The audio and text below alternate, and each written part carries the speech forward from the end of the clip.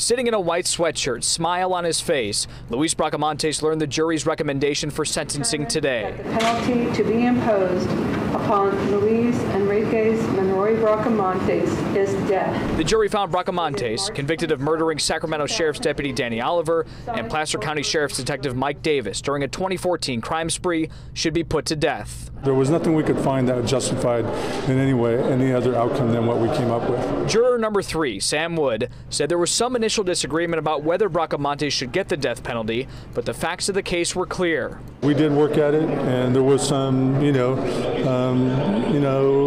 talking back and forth about, some of the facts and things of that sort. Sheriff Scott Jones attended today's hearing and said the jury's decision is another step towards justice. There's still some journey left, and true justice won't come until the imposition of that sentence that he earned.